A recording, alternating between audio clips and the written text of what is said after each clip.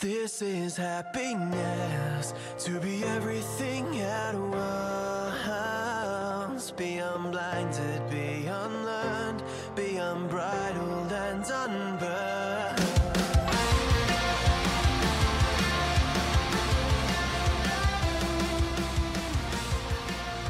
Hey guys, welcome back to a brand new episode of Mood Prep. My name is Dave Nixon, and today I'm going to be talking about, I suppose, the process. I often talk about, trusting the process is simply learning to trust yourself unfold. And so the unfolding, the uncovering, the unbecoming, all of that is something that I will speak to continually, time and time again. One of the things that I've seen pop up recently is this idea that you can get a result change in your life. So let's say hypothetically you figured out something in your life that you really don't like and you want to change. And that's meant to happen, if not overnight, then it's meant to happen at some point. There's a finish line. The issue with this is that there's a few. One is that it gives hope to people that they can make a change without going through the work.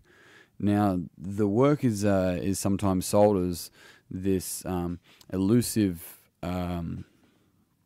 lie to make people stay on as clients to coaches, performance coaches, business coaches, or PTs or whatever. But the reality is that that's not true. A coach should help build interdependency in an individual.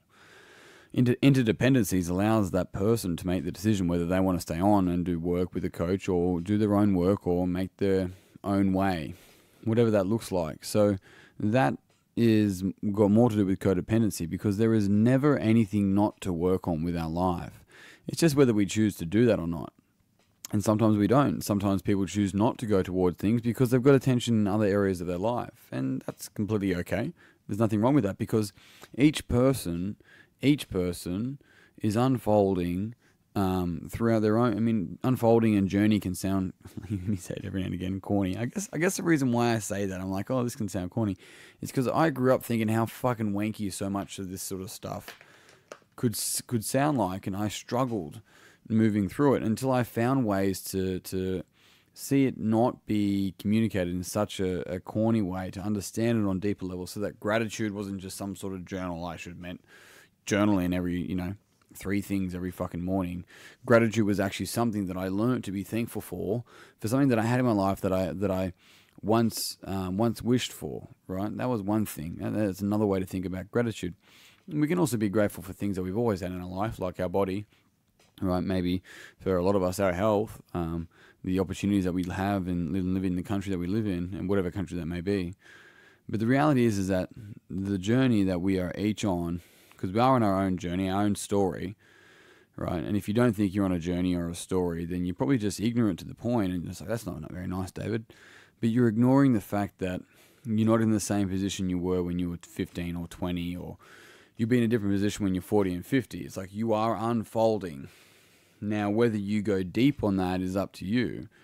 But the reality is that we are unfolding. So what that means is that if you have work, if you've got a result in your life that you want to change, that you want to make different, then it's going to take work. One of the ways that I explain this, and I explained this in a conversation today, is that let's say we have 1,000 thoughts a day. Right? I'm not sure what the exact number is, but let's say we have 1,000. And then one day we have 999, I'm going to call them negative thoughts, 999 negative thoughts and 1 positive thought. The next day we have 999 negative thoughts and 1 positive thought. The following day we have 998 negative thoughts and 2 positive thoughts. The next day 997 and 3 positive thoughts. Now maybe we go 995 and 5 positive thoughts the next day. Maybe we keep this momentum up, and maybe we get down to 970 and 30 positive thoughts. And the next day, you get 982 and 18 positive thoughts. You've gone backwards, but you haven't. It's just a part of it. It's the same as driving a car. The fuel gauge is going to go down. You got to put more fuel in the car, right? It's the same as money. It's not always just this continual money in. You got to pay bills.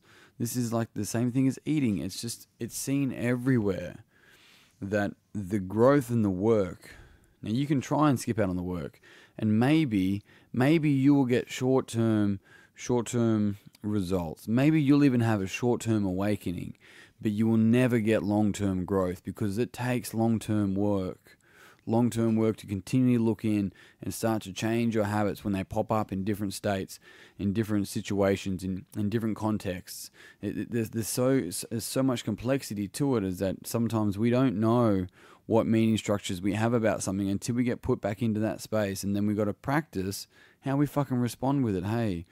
And sometimes there is things within that unfolding that we see pop up, and we're just like, fuck, 2 days ago I had an emotional reaction to this. Now I just feel sad about it. But not sad like I used to. Maybe I feel sad for them. You see, this is what makes the difference, is that it's not black and white. And if someone's trying to tell you that it's black and white, it's probably because they're black and white. It's a process, right? There's a process. It's grey. It's unfolding. There's a continuum, is another way to think about it. It's not a switch. It's got more to do with the dimmer. And when we're able to see that, we get rid of this globalist black and white. And when I say globalist, I'm not thinking like see the world on a global level. I'm talking like communicating at a global level, right? Things are big, or, things were good. It's like, what do you specifically mean with that?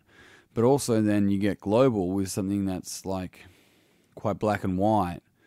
And the difficulty of that is that now we become really, really broad and black and white and either this or that around global things. It's like we're missing the detail in the process, which is what fucking life is. It's what life is.